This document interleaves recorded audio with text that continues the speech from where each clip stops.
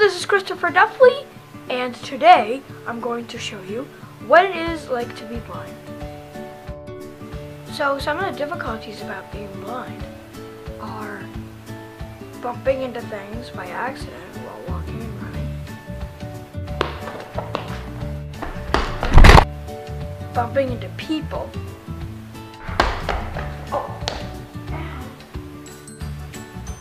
and tripping and falling.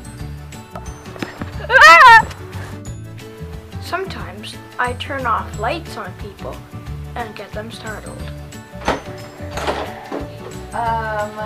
Christopher, I'm still in here. Oh, whoops, sorry. Accidentally getting lost. Hello? Is anybody there? Bob? Reese? Dad? Anybody there? And even putting my clothes on backwards.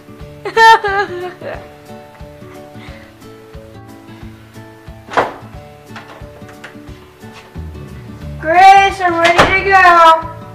Christopher, your shirt's on backwards. Oh man, now I need to turn it around. Ugh, sheesh. I gotta turn it around now. Oh, I turned my shirt around. Also, there are good things about being blind, such as reading books without opening them. The children did not see anyone. They walked and walked for a long time. Then the red sun began to come up. "We must find a place to sleep," said Jessie. "I am so tired." Not having to turn on and off the lights. Guys, I gotta be right back. I need to go get something.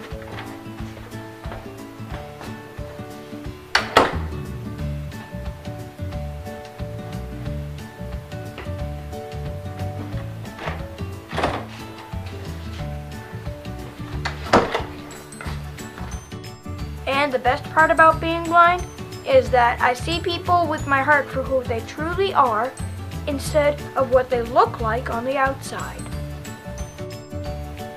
Alright guys, thank you so much for watching this video today. And, like me on Facebook, follow me on Twitter, give this video a thumbs up, and, subscribe to my channel. We'll put the 2 links to the Facebook and Twitter down in the description.